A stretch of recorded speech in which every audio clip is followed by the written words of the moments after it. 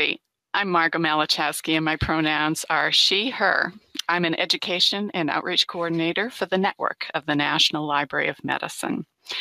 And welcoming you to Blossom, Building Lifelong Opportunities for Strength, Self-Care, Outlook, Morale, and Mindfulness. So we have a few housekeeping items. Some of you are going to hear this over and over again, but there's always going to be new people in session. So I want to make sure you know that, let me advance my slides. There is an event hashtag. It's hashtag Blossom 2021. Yesterday on Twitter, I saw someone say, what is this Blossom 2021? There's some great tweets coming out about it. So that is us. For chat with your fellow attendees, please use the chat tab on the right in that conversations panel. If you have a question for the presenter, please submit them in the Q&A tab, and I will be collecting them and asking, we're going to be talking about weathering the storms of change, speaking of weather, with our speaker, Wendy Peters. And I'll be giving Wendy the questions at the end of her presentation. This session is being closed captioned. To access the captions, please go to nnlm.gov/blossomcc. And just a reminder that by attending any of these sessions, you have agreed to our code of conduct. I know we're all professionals here. We appreciate your cooperation. And just to go over our acronyms, this is who is bringing you this wonderful program. The NIH is the National Institutes of Health, which is the leading medical research agency for the United States. And right now, many of you are familiar with the National Center for Allergies and Infectious Diseases, where Dr. Fauci is the director. But that's just one of many institutes and centers at the NIH. NLM is the National Library of Medicine, which is an institute of the NIH and is the world's largest biomedical library and produces electronic information resources such as Medline Plus and PubMed. NNLM is the network of the National Library of Medicine, and we are the outreach program of the NLM. RMLs are regional medical libraries, and that's where the network sits in 8 different regions of the country to produce regional and national programs. And now I am going to turn it over to Wendy. Thank you, Margo. Good afternoon, everyone. My name is Wendy Cavehio-Kalani Peters. And I'd like to start by acknowledging, because this is a national conference, maybe even international, I'm not exactly sure. I'd like to acknowledge the First Peoples across this nation and the continent, and recognize that their sovereignty was never ceded. And I'd like to pay my respects to elders, past, present, and emerging, and to those native cultures for their continued connections to land and community. And with that, I would like to introduce myself in a more traditional way, as is congruent with my culture. My name is Wendy Cavehio-Kalani Peters, and I am a native Hawaiian daughter. I was born and raised on the island of Oahu to native parents. And my roots, my Hawaiian roots at least, extend as far back as there have been Hawaiians in the islands. I'm a community psychologist and a personal evolution coach. And I thank you all for joining my session today. And I want to thank the NNLM for inviting me to be part of this conference today. So with that, I am going to share, and pardon me, I have dogs. They are locked out, but for those of you in virtual land, you know how it goes, and I extend my deepest apologies for that. Okay, so the name of my talk is Weathering Storms of Change, Rebounding from Disruptive Life Challenges.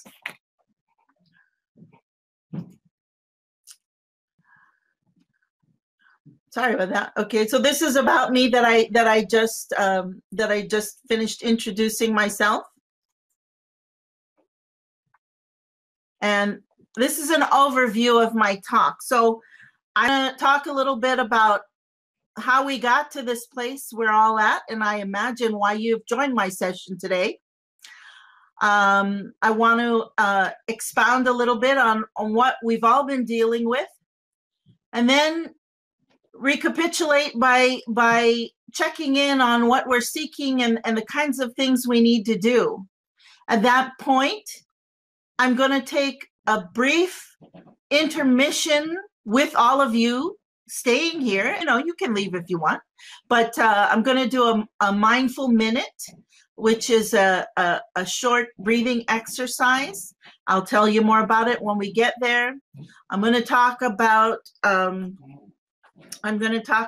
mnemonic that is SNAP, give more advice and suggestions, and leave some time at the end for any questions and answers you may have for me. So let's get going. How did we get here?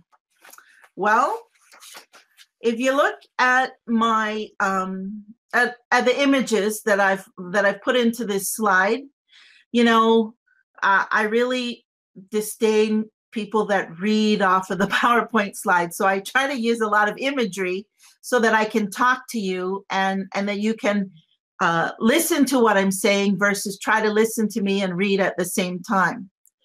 So we've been on a roller coaster ride for a few years now for a number of reasons.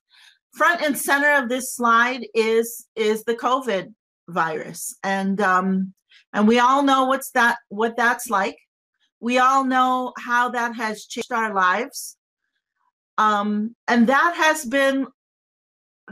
I think was the culmination of so many other things that led up to that, which was, you know, the politics in this country, and I'm not going to get political in this talk, but, you know, there was a lot of political tension resulting in a lot of racial tension, resulting in a lot of policy changes.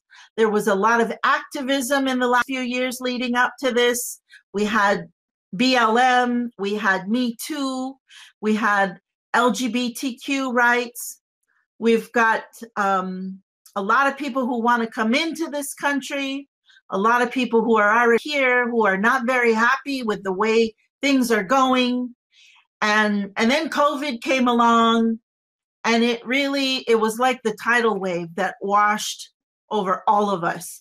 And none of us were spared. And when I say none of us, I'm not even just talking about the United States. I'm talking about the entire world. No one was spared from this. And so, you know, is it any wonder that a lot of us are on our last nerve, are just, you know, we feel like we're walking on thin ice every day. We're not really sure how to recover because there's been such a massive, like I said, it's like a tidal wave that has washed over us all. It has affected every single person. None of us have been isolated from this, and it has affected each and every one of us in a different way. And these things are all above and beyond our normal everyday stressors. You know, like getting the kids to school, out the door and to school on time, or making all your meetings and getting that proposal done for work, or you know, getting the house clean because we're having company, or just anything like that. These are normal stressors. All of these societal pressures have abounded for so long now, and they've certainly taken their toll.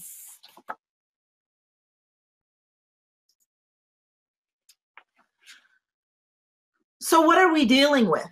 Well, in the medical field, or in psychology particularly, you know, these stressors are called allostatic loads. And it's like I just described to you, that we've got all these normal stressors, but then all of a sudden we had this big tsunami of it. It seems like everything just imploding, exploding, washing over us. But no one was spared. And as a result, the allostatic loading has predominantly, caused a lot of fear, especially where illness is concerned, especially where COVID is concerned. Many of us are dealing with grief because we've had losses, or some of us are recovering from illness, from loss. It's also brought the racial inequalities that we have lived with on a daily basis. It's brought those more to the surface. So while you do see in the media reports of activism, of violence, of all of these kinds of things going on, for those of you who, well, I'm not sure who all is attending this conference, but it's sponsored by the medical librarians. And I, for one, do a lot of work in health disparities. So for me, the racial inequalities have really surfaced, and I have seen them most clearly in the disparities that have come to the surface medically through all of this, and how a lot of these marginalized communities have not only had higher rates of illness, but they have also had higher rates of loss and death. We don't have answers for this just yet. It's too new. But something that has become a common issue was a term that one of my colleagues, she did a news report recently on the national news, and she was talking about coronasomnia. Have any of you heard of that term yet? A lot of people have been having troubles with sleep issues, not getting good sleep. And they're calling it coronasomnia because all of this tidal wave of stressors that we have been living under and has really impacted our mental health, and it's showing up in sleeplessness and sleep issues. And so professionals are now have now coined the term coronasomnia. And so what does this mean? We're actually undergoing a major shift, a major culture change. And again, I talked about the marginalization for ethnic communities, but a lot of this activism is about dismantling the systemic racism that has been the elephant in the living room for so many years. And yet, you know, despite approaching it from many different angles by many different people over the years, it could just never get enough leverage to break the dam, if you will. And I think the dam has finally broken now.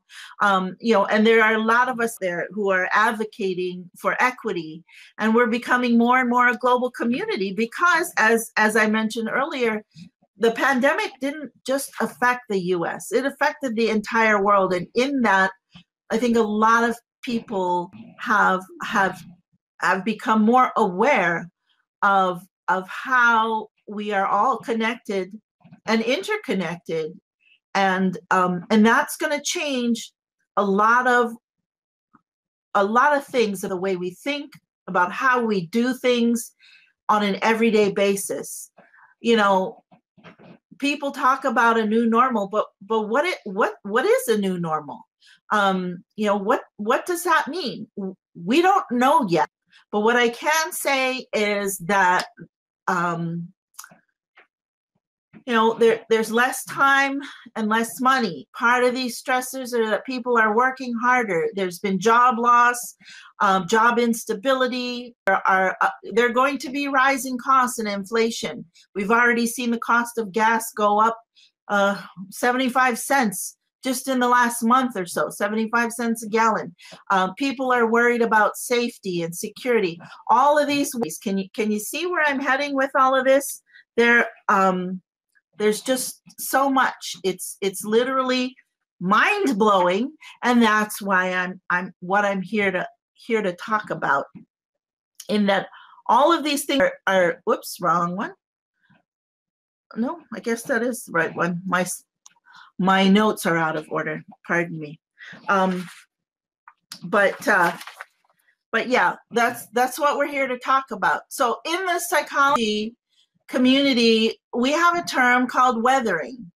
And yeah, weathering is a common term. It's not always used for psychological purposes, but I have these images to give you an idea of these before and after pictures. You see the statue on your left, on the left-hand side of the screen, almost 60 years later, or just a little over 60 years later, and you see how the detail in it has weathered away.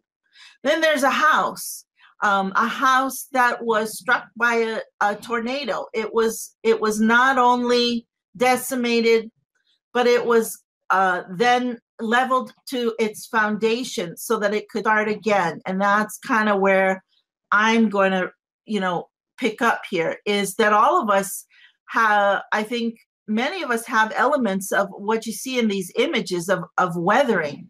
In the psychology community, we characterize it as cumulative and multi-dimensional stress, which I was just finished talking about. That also results in high effort coping. What does that mean? It means that, there are some things that nag at you or get under your skin, and you can just brush them off and continue on. And then there are the things that just, you can't seem to shake it. And when this weathering happens and we have this cumulative and multidimensional stress, it gets under our skin and it impacts our social and behavioral pathways. So how does this show up? Well, it shows up physically, socially, and emotionally in many, many different ways. Now, and for some people it's extreme, and for others, they're a little more able to cope, but I guarantee you it's impacting everyone. I know for me, the holidays were particularly tough. I am grieving and recovering from a loss, and having to go through the entire season or period of COVID without being able to connect with those whom I have emotional ties with, having to have that physical distance and separation. And while I've made the best of my socialization through the virtual world, and everybody is now familiar with Zoom and also Zoom fatigue, it's not been a normal grieving process. It's been a very difficult process. I talked about coronasomnia, negative health behaviors. Weathering shows up in negative health behaviors like coronasomnia. There's how many of you, and I'm not calling anybody out, but what do they call it? Like they used to call it the college 15 or something, and now it's like the Corona 20, where we've all gained weight because we've been sitting at home doing Zoom time instead of out and about and being active. So a lot of us, are eating more poorly and gaining weight. Our health is declining somewhat. Okay, I don't mean to out myself, but and I'm certainly I'm barely a social drinker, but I've increased my alcohol intake, and so my blood sugars have gone up some because I'm drinking more. So there's a lot of things that they may seem insidious, but it's taken its toll on all of us. I don't think I'm alone. I know I'm not alone. I wish this could be more of a two-way than just through the chat, but I'll catch you on your comments and questions when we break. Blood pressure, people are having migraines. I say dis-ease, dis-ease, because disease are a result of stress, pressure, of being ill at ease with our lives and our lifestyles. And that's generally the origin of where chronic disease or even serious disease can start. And if anything, if there's ever been a time where people have been impacted by these kinds of elements that promote and encourage dis-ease, it would be now. It would be during this period that we've all lived through. And, you know, I'll talk about Corona, but that was really just the culmination of all of these other things combined. So it's not just Corona. And while I love to blame the coronavirus, again, all of these other problems were not necessarily spawned or caused by the coronavirus. A lot of them just happened to be exacerbated and amplified by the coronavirus. And then again, as I talked about health disparities previously, these elements of weathering are also exacerbated and are also further magnified by social stratification, and that is marginalization. It's the race and the socioeconomic elements that contribute to circumstances of health disparity.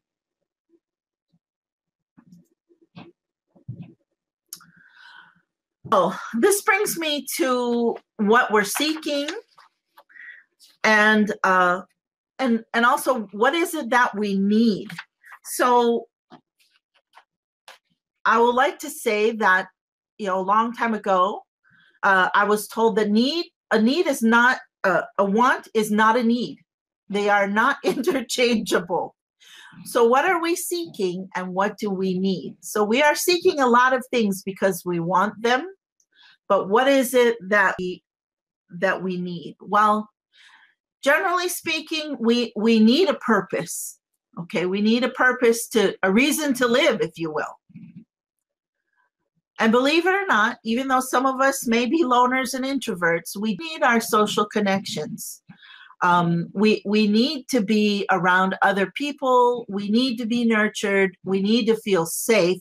And we need to have relationships that are trusting relationships, people that we can confide in, people that we can rely on. That's really, really, really important. I'm not talking about the superficial stuff. I'm talking about the real stuff, the stuff that gets us through weathering to the other side. Self-care is a biggie.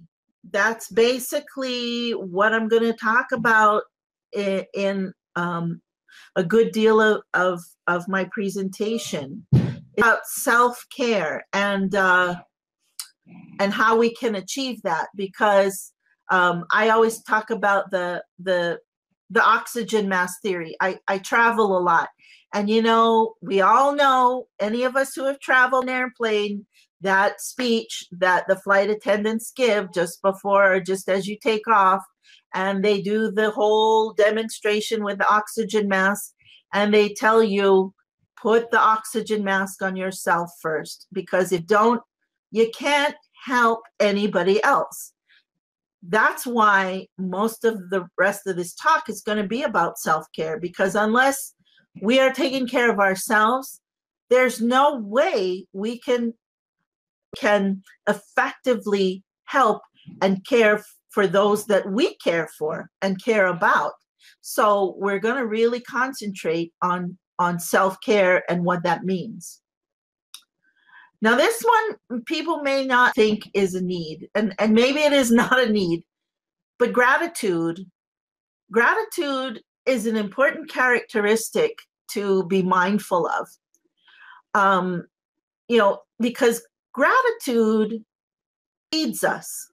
And while, it's not about being submissive to anybody, it's not about cozying up to somebody, it's about appreciating all of the things that we have, taking stock of our blessings, so to speak, and in that, it helps your mental health. It helps the way you can engage on a daily basis. Negativity feeds itself, and the more negative we are, the more negative we become. Negative energy is a very, very difficult thing to hold, to manage, and to sustain. Positive energy, like gratitude, that feeds itself as well. So the more we can take on positive energy, the more we can cultivate a positive attitude, the better off we will be in coping with those things that are weathering us. Gratitude is one of the easiest ones to do, because again, it's just being mindful of the possibilities that surround us, of it's looking for the bright side, it's looking for the silver lining, it's looking for the positive in any situation, and appreciating. Now here's my mantra. This is my main mantra for everything in life, and it's what I tell everybody, because things happen for us, not to us. They happen for us. Even if you think it's the worst thing in the world, trust me, if you look hard enough, you will find a silver lining in that circumstance. So gratitude is one of the easiest things to begin cultivating on a skill basis, but it's like planting seeds, and it will grow and it will grow. And if you choose to cultivate the negative, know that the burdens you bear will get heavier and heavier, and they will result in things like dis-ease. Those origins of dis-ease, which becomes disease, it becomes chronic, it becomes life-threatening, and that is not the place we want to go. The last thing I want to talk about that we need is security. We want security of body. We want security in our livelihoods, in resources, like the toilet paper shortage. Yeah, it might not be a security issue to many of us, but it sure does seem like one when the grocery store shelves are bare. But in morality, and in family, health, property, we want to be safe. We want to go to bed at night knowing that we are safe, and we will wake up tomorrow and start a new day. And while these things may not seem like they're important, they are all important. And without these basic needs, our lives will erode, deteriorate, and spiral into it's embracing the weathering, and we become like those images that I showed you earlier. It just takes its toll on us. So here's that intermission I was talking about. We're going to do a mindfulness minute. I have a breathing exercise or technique. It's only going to take about 2 or 3 minutes, but for those of you who may need a bio break, or who want to sit this one out, feel free. This is not physically exerting in any way. You can stay seated in your chair. Again, this is just a simple breathing exercise. It's primarily for beginners, but believe me, it helps clear your mind. It helps you to ground, and it helps you to calm down and begin that attitude of gratitude. So I'm going to talk you through it, and as I do, if you can just follow with me, we're going to inhale as deeply as we possibly can to the count of 4. I'm going to count you through it. Then at 4, we're going to pause and hold that breath to the count of 7. And then after the count of 7, we're going to exhale to the count of 8 and start all over again. And we're going to do this 3 times. And before we get started, I just want you to do a check. Do a physical check. Feel, how are you feeling in your body? How's your head feeling? How are your thoughts and your mind? Is your mind racing? Are you feeling not quite energetic today?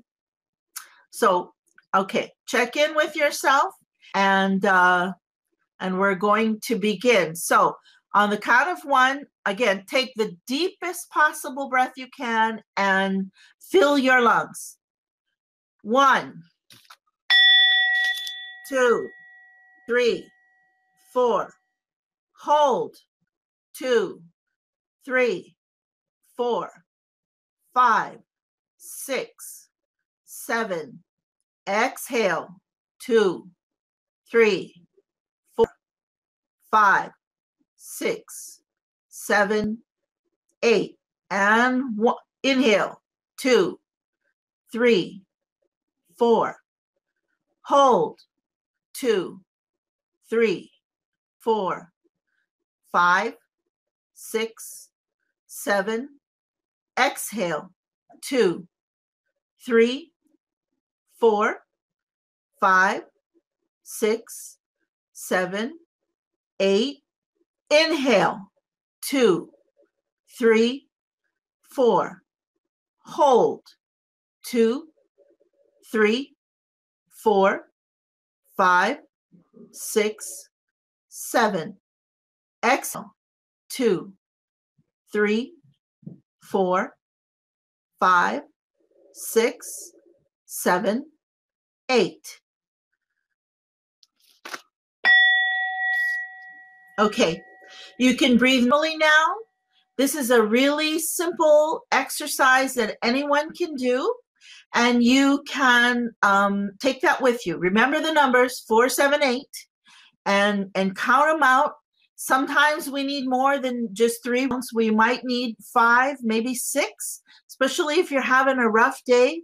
But this will help get you centered and a little more relaxed to face what lies ahead of you.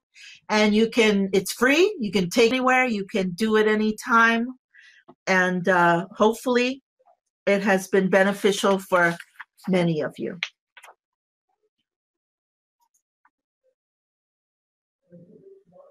All right. I mentioned earlier in my overview, I would talk about my mnemonic called SNAP mnemonic. It's like an acronym. It just stands for different things. And the first letter in SNAP is S. And these are the basic things for self-care. This is about self-care. Actually,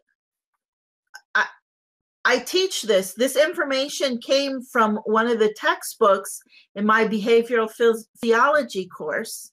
And my students are always amazed when they see it because, of course, they're students and they're literally burning the midnight oil at every turn, trying to keep up with life in general and also with school. So they always comment how much they enjoy this.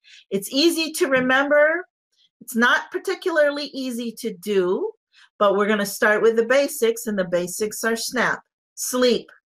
Make sure that you get good quality rest. It's difficult in the days of coronasomnia, but the more you practice this, the more routine and regular it becomes, the better off you will be. For most people, 7 to 8 hours enough. I know people that must have 10 hours of sleep. Personally, I get 4 to 5 hours of sleep, and I'm pretty good to go. And then every now and then, I'll catch up a little bit more, or I'll have a lazy day or two. But for most people, 7 to 8 hours is optimal. Do your best to get in a good sleep routine. Nutrition. I don't care what you eat. I don't care if you want to do paleo, keto, if you want to do carbs, whatever. But know this, that food is fuel for the brain, and you will not be able to think and do appropriately. It's just like that oxygen mask theory again, unless you are feeding yourself appropriately, unless you are giving your body adequate nutrition. I don't mean tons of food. I mean healthy food, healthy diet.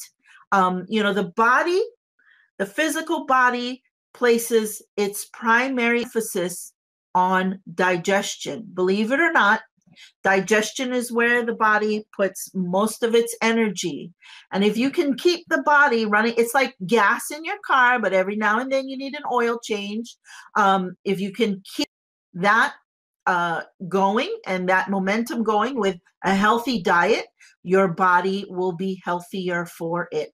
So remember, nutrition is very, very important. And again, what was one of the first things I said of COVID? We all have that extra poundage. For some of us, it may even be the opposite. We've lost weight because we're so stressed out. We're not living in a healthy way. So sleep, nutrition. Third, activity. Again, that aligns with what I just said. That weight gain, or maybe even that weight loss. Regular exercise. Now, I'm not saying everybody has to crack that gym for 2 hours a day. I'm not saying that. But regular walks, or even, you can easily find chair exercises if you're less able. You can find a lot of these. They had an excellent presentation just prior to this on yoga. There are a lot of things that you can start really simple with. They can be free if you surf the web and you can find a routine, or you can find a video on YouTube.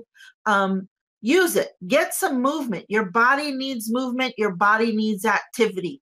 And get your juices flowing, because that will help to keep you healthy. It will help to keep you balanced. And then again, I'm going to say personal relationships. That's the P in SNAP. I mentioned that before. You need to connect with others, that you need to have, quality relationships in your life. And even for those that are not as deep and tight, you need to cultivate interest and curiosity in yourself. By doing that with others, get to know people, reach out.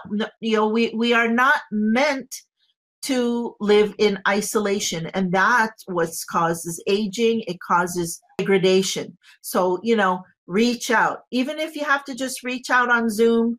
That's why I don't get on Facebook, because I start reaching out, and the next thing you know, 4 hours is gone because I've been socializing on Facebook. So I have a Facebook page, but don't look to find me there, because I try to stay away from it, because I get too much socialism on Facebook, and my schedule can't handle that. But personal relationships are very, very important. Okay, resilience. In doing my research for this talk, I know that resilience has sometimes gotten a negative rap in library circles, because I don't know why. And I heard some of the presentations about it, but honestly, I think resilience is a good thing. My doctoral research has to do with intergenerational trauma, but one of my groundbreaking discoveries, if you will, is the fact that the physiology doesn't care. It doesn't judge good or bad. It just responds. Resilience comes from being able to process our experience in a more healthy way that helps us to be regenerative. It helps us to build our mental, emotional, and social muscles, if you will. I'm not saying that there isn't some point where people don't get beat down, or even come to a breaking point. What I'm saying is, though, that resilience isn't an all bad thing. So if you feel like you're being beat up, think about it.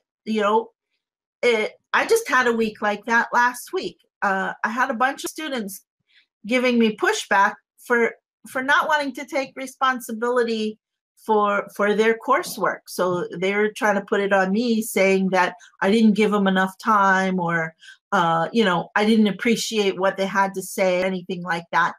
And I had to check myself. Is this me? Am I being an ogre in the classroom? Or Or is it that they are a typical student and they don't want to be responsible for themselves, despite the fact that they are non-traditional adult students, but they're just getting back into school and getting back into higher education, and they don't have good study skills or work skills yet. So think about what's going on, and see if it makes sense or if it doesn't. See where there can be value added in the circumstance by being aware of it, and process it that way. And again, as we reflect on these things, when something jars us, when it shakes us up, and we can reflect on it and then care for ourselves through it. Hey, maybe it was me. Maybe I need to be a little bit more communicative, or ease up on some of the work assignments, maybe shorten the length of the papers that I assign. But then maybe it isn't. Maybe I need to firm up. Maybe I need to hold the line. I did that last term. I got a beautiful letter from a student who said, "You really woke me up. I wasn't taking responsibility for myself, and I thank you, because now I will. You're the only reason why I'm going to be able to graduate, because had I failed your class as I deserved to do, I would have been expelled and not be able to finish my degree program. You allowed me to do that by giving me a second chance." So, there's good that can come from everything, but you want to be aware and pay attention to the things that jar your stability or your sensitivities, process them, and think about them, because not just as somebody accuses you of something doesn't mean it's right. And but what is right and true is the fact that you were moved by the circumstance. So in that movement, that's a sign. That's a teacher for you. It says take a closer look at this, dive deeper, and see what you can learn and gain from it. And in that, you will grow as a person. You will become stronger.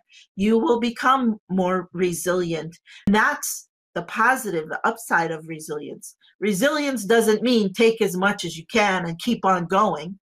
No, resilience means allow every opportunity to be introspective about who you are, what you can handle, and how it can contribute to your personal growth and make you a stronger, wiser, more capable, empowered person.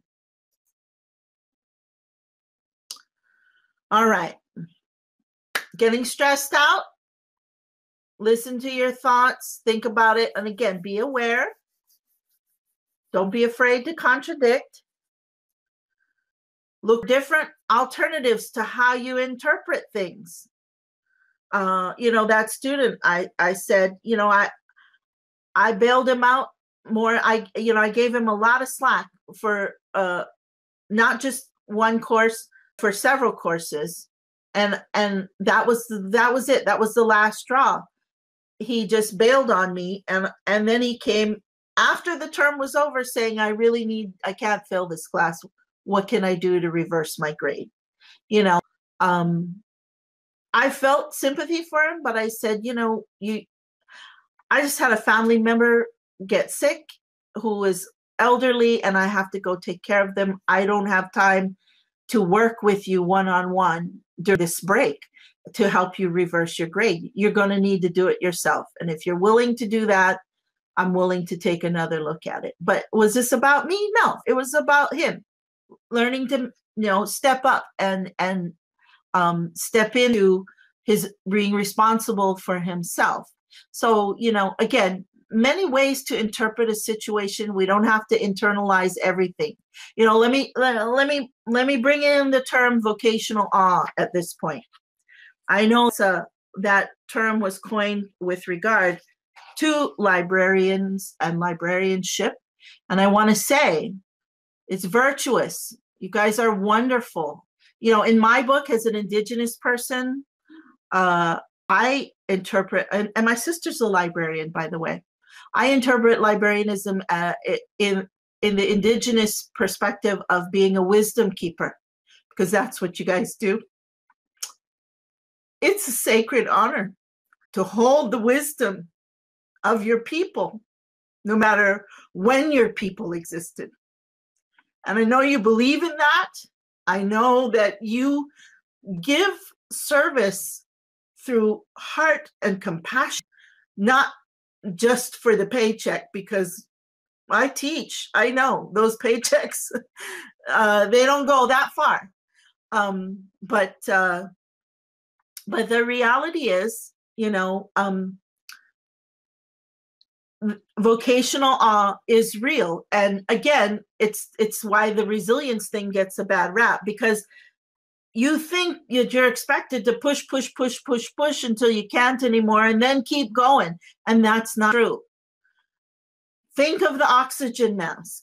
Think about how you won't be able to help anybody else if you're down for the count. Think about that, because you do what you do because it is a sacred calling for you.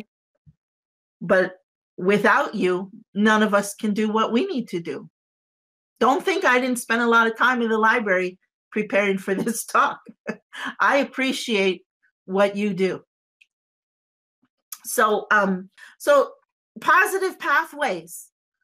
I talked about that. That's what I talked about as far as being aware, paying attention, with the gratitude. These positive pathways reinforce, and they feed on each other. They contribute.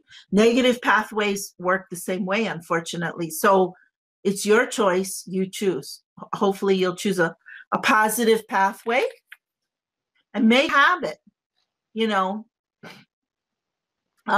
Storytelling is one way to to tell yourself. It's self-talk. It's helping to develop a habit or a practice. Okay. So I'm not sure where I'm at. So self-care is important. You need it to function. It contributes to your energy, your vitality, your confidence. And, and that contributes to your physical health, your mental, spiritual, and lifestyle.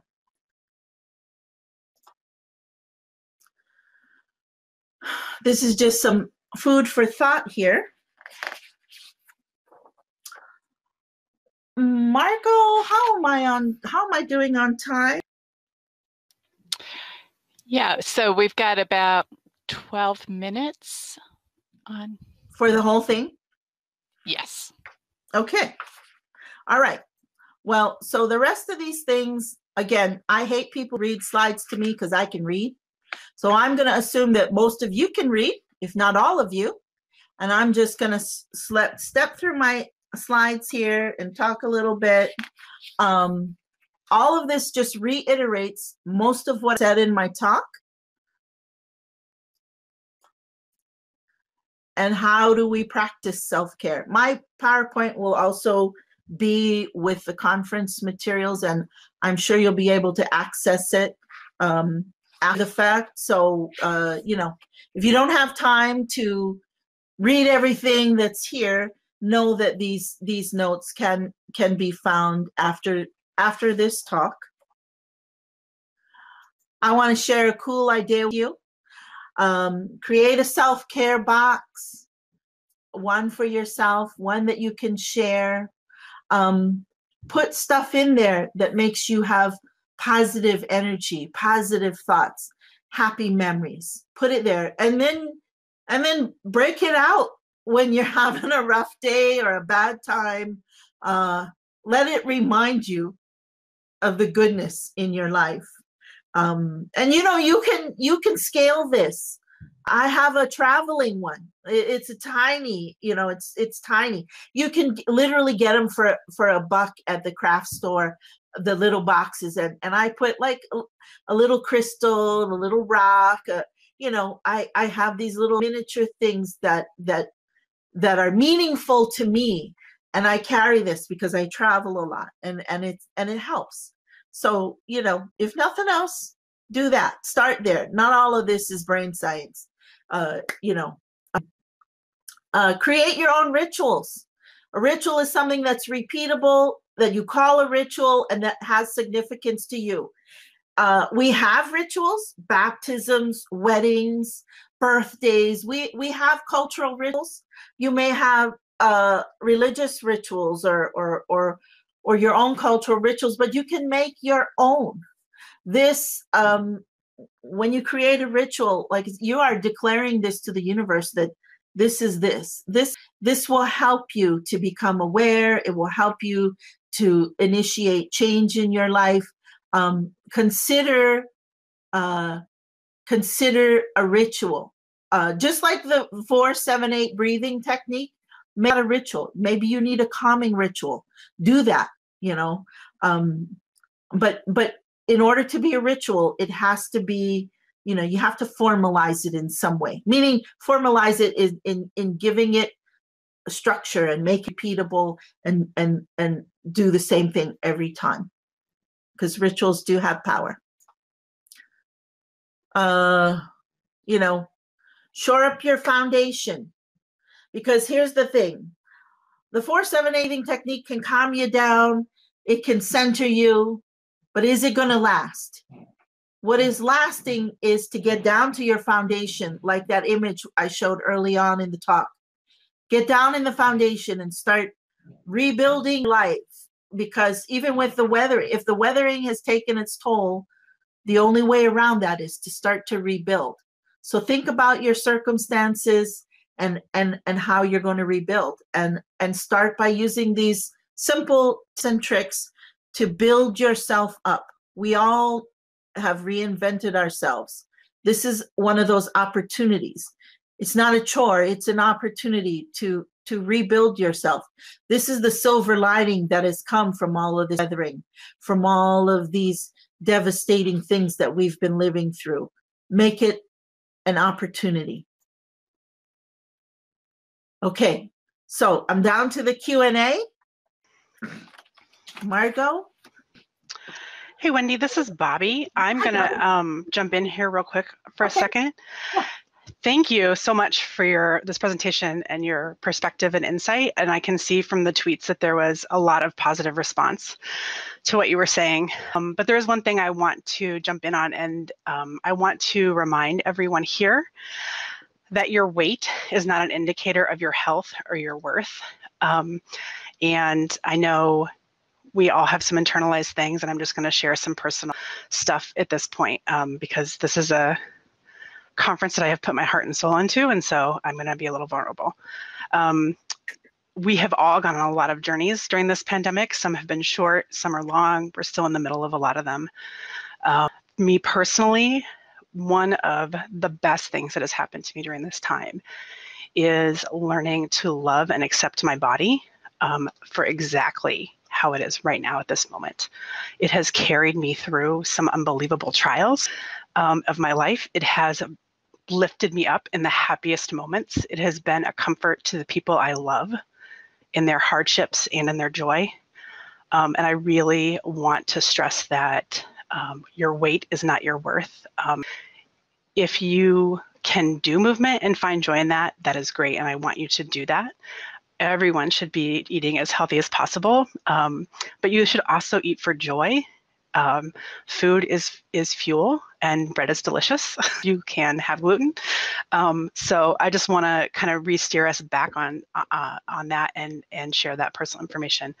But Wendy, I'm going to hand it back over to you. Lots of great comments. People are really enjoying the direction and the talk about the pyramid and the thing that you showed. So thanks. Great. I'm going to get off the stage. Thank you. Thank you, Bobby. Not fat shaming, not, I'm not saying what your ideal weight is. I'm just saying that a lot of us have allowed the weathering to take a toll on us. So I'm encouraging more healthy behaviors. So just to clarify that, because I myself am, I have my own issues. And so, yeah, not trying to do that. So, Margot, Q&A? Yes.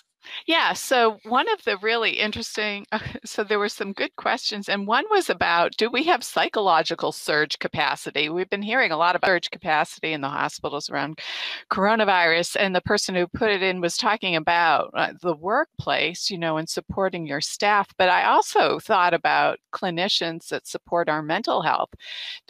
Do you have any thoughts on that? Do we have capacity? Not, it depends. It depends on the individual and how well they have, how strong is that foundation. So sometimes the storm can come along and it just blows the house right off its foundation, just tears it up, even including the foundation. And other times things are more able to withstand. So the surge capacity is really more of a result of how well you have prepared yourself or how strong your foundation is. Some of us are more susceptible and more vulnerable to stress and pressure, and we're more vulnerable to even buckling under the pressure because we have not prepared ourselves well enough. And when I say prepare, we're not particularly resilient because we've been enabled a lot of the times. Those of us who have struggled through greater challenges and have been able to find that resilience in ourselves are more able to tolerate these things. And so it's going to vary on an individual basis. And if you find yourself getting stressed to that point, whether it's in a short period of time or over a longer period of time, then I highly encourage you to get some professional help, get some counseling, because there's no shame in that. We all need, and that's the relationship piece I'm talking about. We all need someone to be able to lean on, to be able to help support us through some of the trickier times. Yeah. People were wondering if you could just, you're still sharing your slides. Could you go back to show the pyramid slide? A couple of people were interested in seeing again. Okay. Hold on. Yeah. Tell me when to stop. I'm not. Okay. Yeah, I don't know which one was the pyramid slide. Maybe there wasn't one. I don't know. Can somebody yeah, I'm sorry. It wasn't the pyramid, but it looked like Maslow's hierarchy of needs, which is a pyramid. So that was what was happening in my brain. Okay. It was the need. Oh, okay. This one. This information is, in fact, based on Maslow's hierarchy, but it's just a little bit more. Is this what you guys were referencing? Oh, I think that's it. Somebody said the SNAP one? Okay, hold on. No, okay. This one? Yeah, that's great. And so we're really at time now. So I know the recordings are going to be available. Bobby, are there ways to get the slide? That's a common question.